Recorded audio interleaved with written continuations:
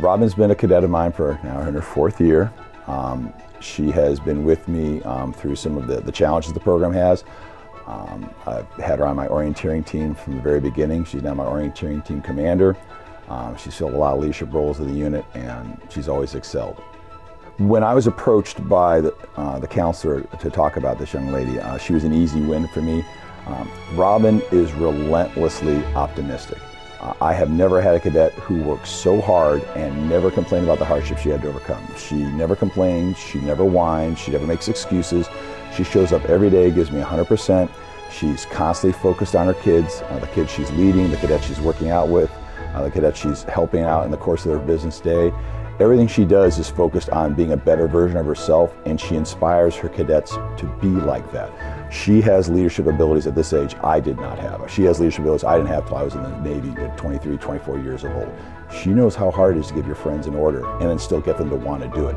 I did not have that ability. She does, and she does it in a way that they're happy to go do it for her. She always thinks there's a win to be gathered. When her team's getting together, when her platoon's doing stuff, she always thinks there's going to be a positive outcome. And then she goes about finding a way to motivate the kid who isn't all that in charge about it.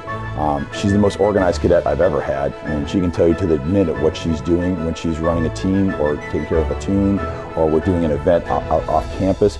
I never worry about her being prepared or organized. In fact, we use her template for practice schedule for all of our teams because the one she came up with was so much better than the one I generated. We said, well, why would we be dumb? How about we use Robin's? Hers is really good. And so we went with hers.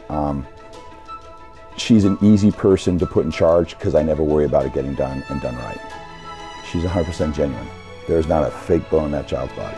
There isn't anything in her that she shows you that isn't honest and sincere and legitimate. I've never had a cadet who is so interested in getting better. If I tell her, hey, this is something you could work on, there's never a yeah, but, or an argument or complaint. She embraces it. She's a real kid because she brings 100% of herself every day to the table. I've never doubted her. I've never worried about her.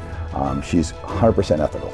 I trust her to walk away and have her go run something. I come back 30 minutes later, and they're doing exactly what they're supposed to do every single time. When I was in the Navy, we used to have a standard. Would I go to sea with that guy?